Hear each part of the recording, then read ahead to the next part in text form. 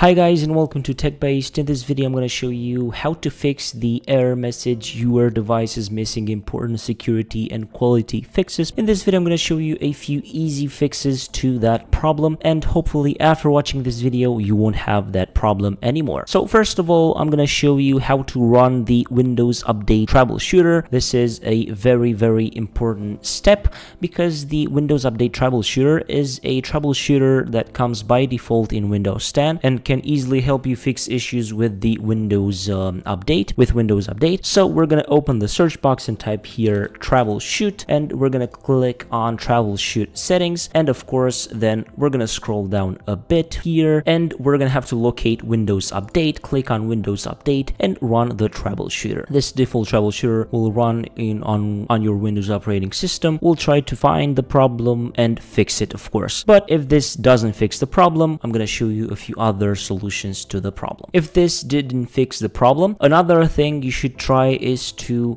run the Windows Update by doing a clean boot. So what a clean boot means, that means Windows will run only with the Windows services and without any other third-party apps. To do that, you're going to have to click on the search box and type in here msconfig and then click on system configuration app. Here you're going to have to go to services and then check hide all Microsoft services, so you won't have here any Microsoft services, and then make sure that you select everything from this list and click on disable all. Then click on OK, and after that you're going to have to right click on the taskbar and click on task manager to go to startup, and here from startup you're going to have to select every app from here and then click on disable, so these apps won't run at the next Windows startup. After you do that, just restart your PC, and after the restart try to run the Windows Update and it should work. A third solution to the problem would be to reset the Windows Update components in Windows. So for that, some volunteer moderator from the Microsoft Answers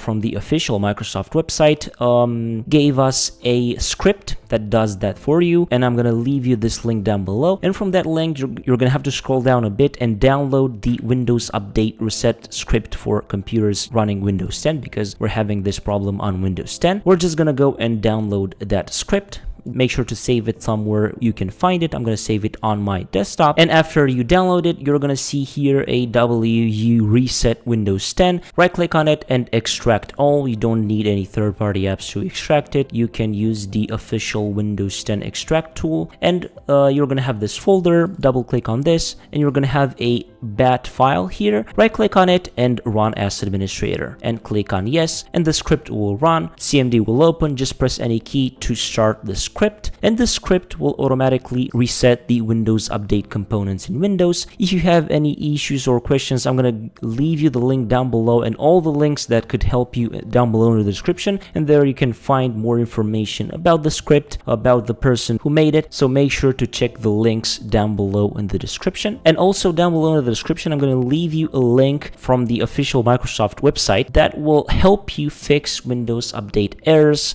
and will ask you some questions to see what kind of error you have, and Microsoft itself will try to help you, will give you some solutions. But these solutions that I've showed you in this video should help you and worked for a lot of users, hopefully for you too. So if the video was helpful and it helped you, don't forget to leave a like and subscribe to the channel with the notification bell activated so you won't miss any future uploads from this channel. Until next time, have a nice day.